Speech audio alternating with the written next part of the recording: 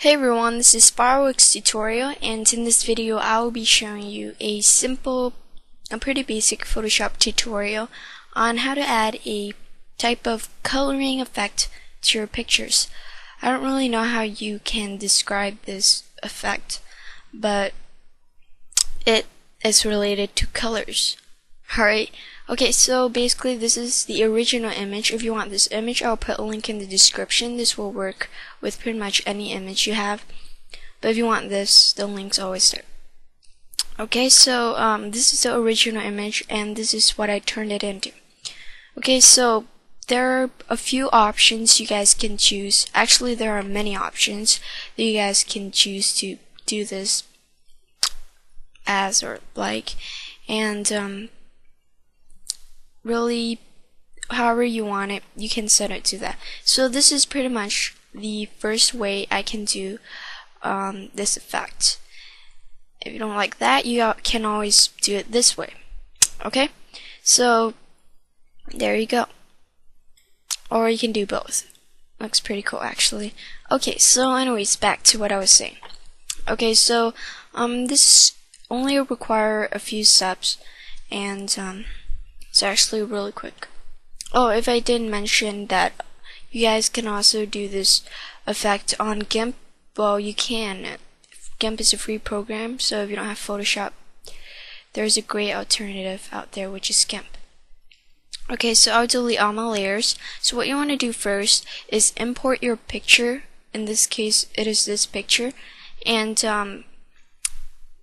once you've imported, make sure to select your background or that picture, and we're going to go down to this half moon icon, and we're going to select it and click on hue and saturation, and make sure edit is on master, everything is on 0 except down here in saturation. We're going to pull down the saturation, and I'm not going to give you a specific integer because really it depends on the coloring of your image.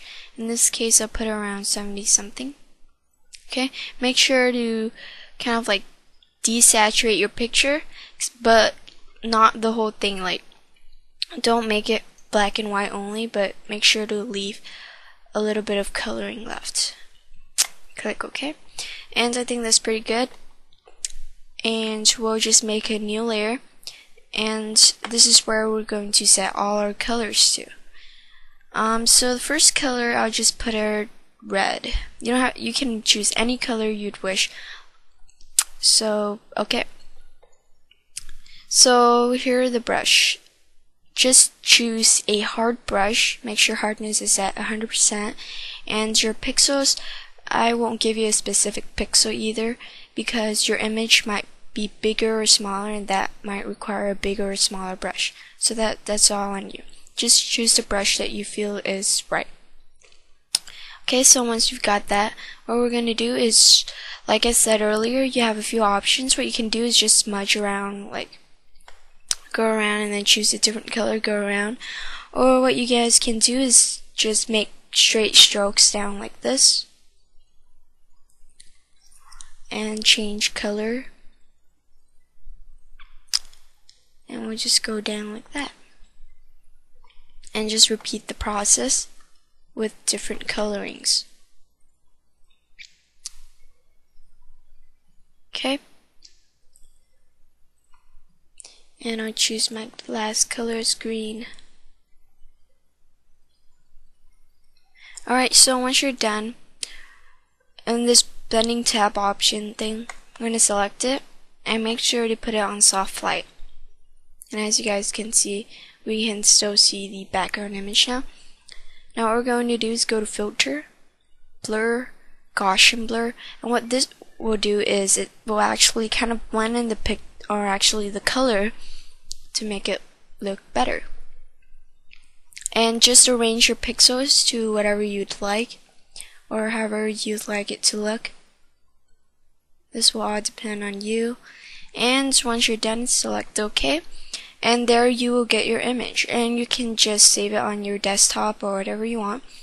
You can, if you have like a picture of yourself, maybe you want to add this effect to it, cool, go ahead, do it. It's actually really simple and a nice looking effect. Alright guys, I hope you guys enjoyed this tutorial. Helped you guys out, or maybe just hope you like it. And yeah, that's pretty much it. Thank you for watching, and I'll see you guys next time.